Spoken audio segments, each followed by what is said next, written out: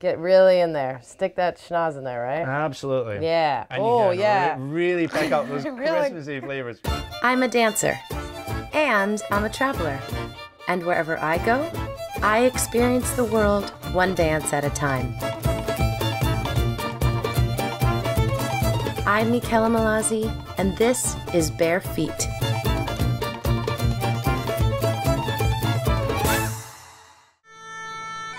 Our next stop is to the birthplace of golf, St. Andrews. This town is not only the home to one of the largest and most important churches in medieval Scotland, but has become a foodie's haven.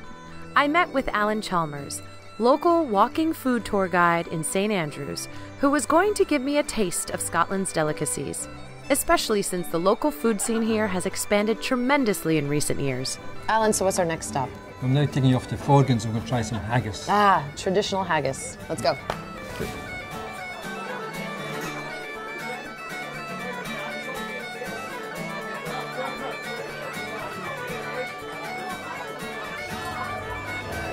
Wow. Oh my goodness. Thank you very much. Thank you. Thank you. Thank you. Cheers. Wow. Thank you so much.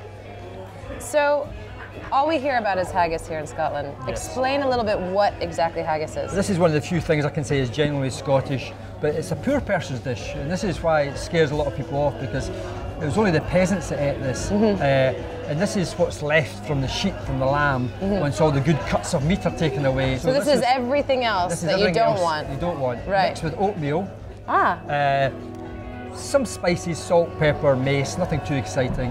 So you've got haggis, neeps, tatties.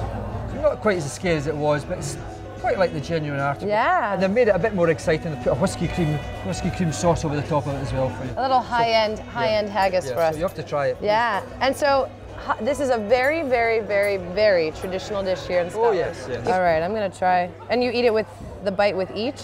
Yeah. A mega bite. What do you say for cheers or? Slange. Slange. Slange. Oh wow.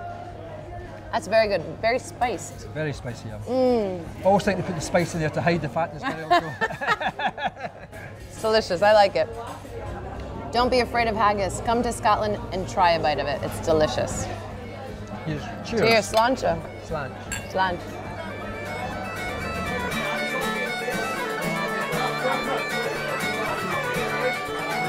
Thank you. Cheers. Slange. There we go. So Archie, we are going to make a hot toddy. That's right. Because today it is very cold in St. Andrews. It is. It is. A hot toddy is, in Scotland, it's the ultimate cure-all. It fixes head colds. It kind of warms you up on kind of a cold winter's day. Okay. Slangeva. Slangeva. And it's nice and warm. Oh, it's hot. And the nice thing about this is you can add more honey to your taste. You know, kind of. I think I just swallowed a clove. But it's great.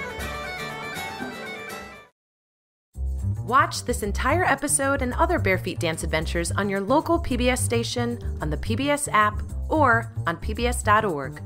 Or just click right here to watch more. And be sure to find us online at travelbarefeet.com. Happy travels!